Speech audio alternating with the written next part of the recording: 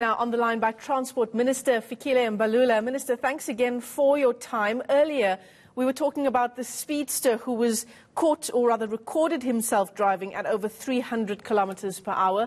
You've given us your thoughts a little earlier, but just for the sake of our viewers who are just tuning in, I mean, it's incredibly worrying, this kind of behavior by some motorists, just given the extent of the deaths on our roads.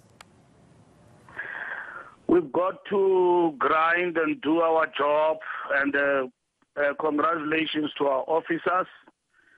We must stamp the authority of the state where people demonstrate arrogantly and without any fear that they can break the law.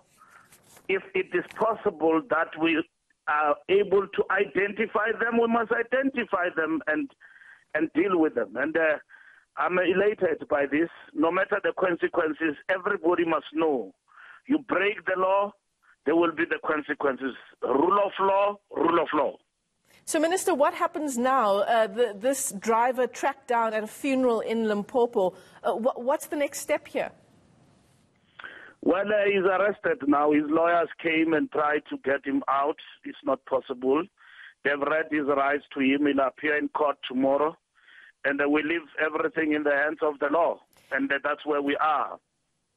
Minister, the other issue that we want to talk to you about this evening is, of course, the plight of Autopax employees. I mean, they're faced with a January with only half of their salaries for this month. And you've spoken at length about the issues at Prasa. You yourself have called Prasa broken. What happens now to try and resolve this issue around salaries? Well, it will be resolved, but Autopax is not a stable organization. It's part of the brokenness we're dealing with. We're facing huge challenges in that particular company, and we have raised those matters. It's not for the first time. Remember, the workers went on strike at some point, but it is one of the company's subsidiaries of Prasa that were run down. So you do have such challenges where in which workers will not be paid or don't get paid, but they will be paid according to the report from the administrator. And I think it can give you an update on that going forward.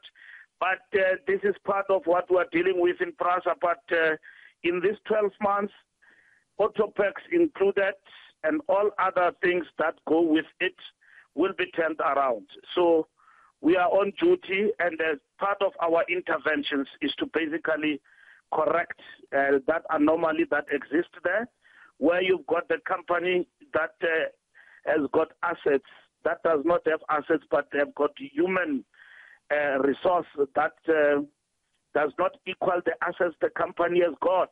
So it's been like that, Michelle. Yeah. And this is what we have inherited, and we're dealing with it.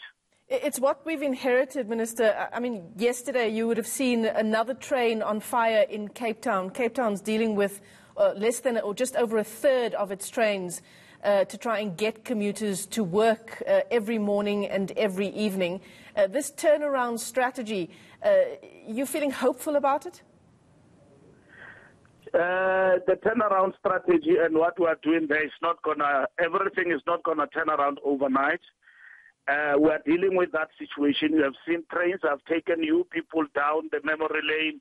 I've taken you practically. I've shown you that the banning of trains is part of fitted overall modus operandi of criminality and economic sabotage of Prasa that has crept in over time. And people were hiding behind the fact that trains are banned down because they are not on time and all of that. But you have seen economic sabotage all round.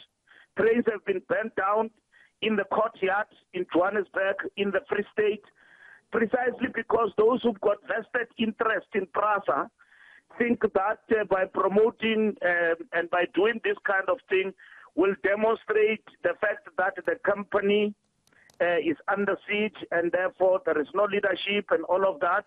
And that is why you've got things like this. But they will not succeed.